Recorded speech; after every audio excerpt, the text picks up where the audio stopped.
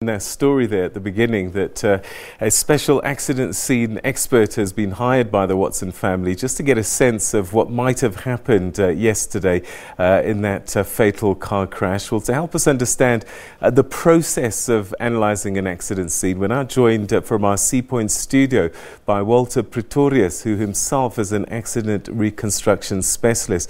Mr. Pretorius, thanks so much indeed for joining us. Welcome to the programme. Thank you. All right, so look, you don't know anything about this particular scene, but in general, if we can talk about the work of that people like you do, when you arrive at the scene, sometimes it's a day, 2 days later, can you still gather enough evidence to tell a story? We certainly can. With most accidents, all accidents, we work back from the result. So the final rest position of the vehicle is always important. The angle at which it struck various objects. Tire marks are very important. That would indicate maybe braking or steering or trying to avoid the collision. So there's various bits of evidence that we can gather even days or weeks after a collision occurred. All right, so what would someone like Mr. Lotter be looking at in this particular incident? When he arrives there, what are the things that he starts taking notice of first? Well, if I was in his shoes, the first thing I would do is to have a look at the angle at which the vehicle struck the concrete pillar and the approach of the vehicle. It certainly seems as if there's no evidence of any attempt to avoid the collision from occurring, no tire marks, no brake marks. And from all reports, it looks like the vehicle was deliberately steered into the pillar of the bridge. I would certainly take a very close look at the approach angle of this vehicle where it struck the bridge. And also the extent of the damage to the car. So instinctively, what do people generally do when they suddenly realize, often we look down for a second and we look up and we see a pillar in our way. What's our natural instincts if we're trying to avoid that, and what evidence would be left behind? Well, your natural instinct is to hit the brakes as hard as possible and to steer away from the hazard. It's almost impossible for someone to drive towards an object and not feel the natural urge to hit the brakes or try and avoid this collision. All right. So this morning when Mr. Lotter was being interviewed, he said that there are a number of things you have to consider. One of them could be that the driver of the vehicle might have a medical situation that plays out. That's certainly a possibility. I mean, if a driver loses consciousness, then obviously the vehicle will just carry on straight and hit into whatever comes into its path. All right, so no signs of braking, and it looked like it went straight. You talked about the angle of impact. What does an angle of impact tell you? So if the vehicle veered from its lane of travel rather close to the pillar, veered at quite an acute angle to the right, that would indicate a number of things. One being that it would have been a lower speed impact because of the way that the vehicle could turn in a shorter distance to get to that angle. Also, it's possible that the vehicle was traveling too fast for the bend. The road bends to the left there, so the centrifugal force would force the vehicle to the right to start side slipping to the right if it's traveling fast enough.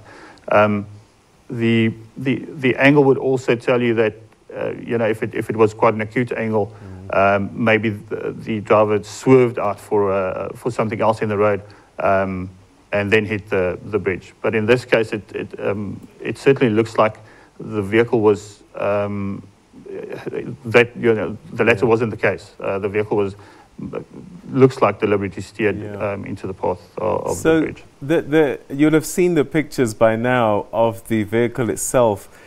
And, you know, from a layman's view, that kind of damage on a car like that implies an awful amount of force which could only be caused by speed.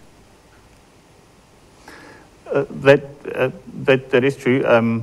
We must also remember that this vehicle hit into an immovable object, so all or most of the kinetic energy that the vehicle possessed was transferred into crush.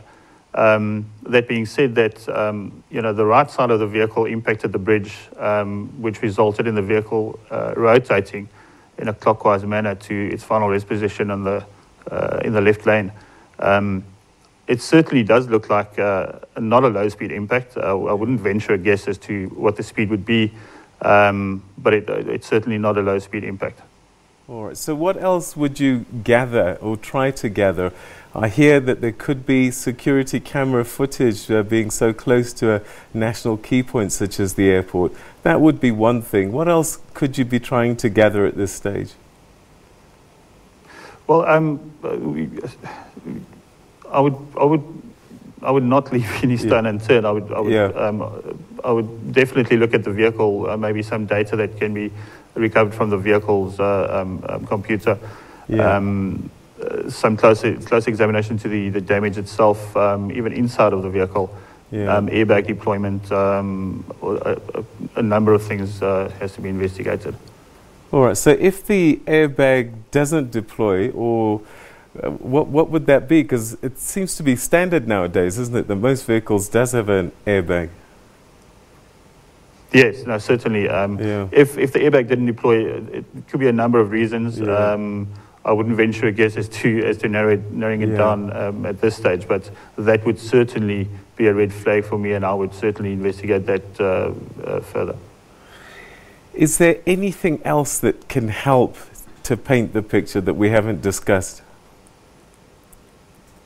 Look, without a version of the driver, it's always very difficult to try and put these things together. But it's not impossible. We can get as close as possible to the real reason. It just depends on how much data and the accuracy of the data that is available. But I would certainly, as you mentioned before, certainly look at video footage, because that will give us a whole lot of more information than what's available at the scene at the moment. Right. I mean, you know, depending on the age of the car, a lot of these cars have a lot of electronics on board now. What sort of information do they carry nowadays that again can assist? Well, so the vehicle would be able to store data as to when the ABS was activated, or when airbags deployed, when the pre-tension of the seatbelt, and at what speed that occurred, and that sort of stuff. There's a whole list of different sorts of data that the vehicle records and stores. It's quite a process to get that information out and to get it into a report form that makes sense, but it is possible. And I would imagine for in this particular incident, the autopsy also is quite important in helping develop the picture.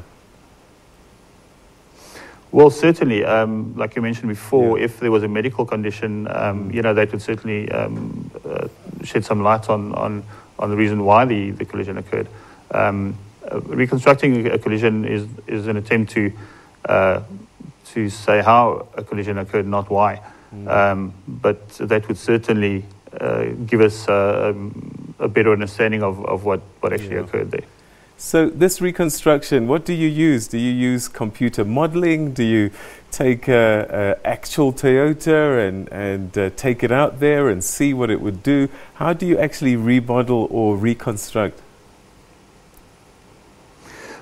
So there's different types of crashes. In this case, we would call this a full impact, where the two colliding surfaces reach the same velocity at maximum engagement. So in order to, for instance, calculate the speed at which this vehicle struck the bridge, you would need to do an energy calculation, kinetic energy calculation. So the manufacturer, when they do their crash tests, they record stiffness values of the certain parts of the vehicle. Like a frontal impact, you would have a stiffness value. We can get that from the manufacturer and do an actual measurement on the vehicle to ascertain as to how far the crash actually reached. And based on that, we would know how much kinetic energy was spent, and we can convert that back into a velocity or speed. Oh, I see. So it's quite involved. So typically, let's say you get all the data that you need. How long does this kind of story take to be able to paint a picture? I suppose within a few days you've got a gut feeling of what might have happened, and then you start to confirm what your instincts are saying. Yeah, yes, you're right. It all depends. Some accidents are quite simple. This one seems to be a bit more complex. I would imagine just getting all the information together, the data required to for instance, calculate the speed. Just gathering the data may take up to a month or two, depending on how readily available all that crash values and that's from the manufacturer. Then again, I mean, this is certainly not a usual accident. It's very unusual that there's no tire marks leading up to the point of impact. So yes, I think there's a wide net needs to be cast to investigate this thing thoroughly. You would be able to tell if the car went over something on the way and lost control. That is something you'll be able to assess quite easily. Well, looking at the damages on the vehicle, that may prove tricky. I mean, if the vehicle drove over something before impact, that evidence may have been destroyed in the final crash. So yes, so it all depends. I haven't had a look at the vehicle. All right, so quite a lot of work to do. But certainly science is there to assist, but it may take time, I guess, is the message coming through. Thanks so much indeed for sharing your thoughts with us and giving us an idea of just how complex these type of reconstructions can be. Thanks for your time. Thank you very much.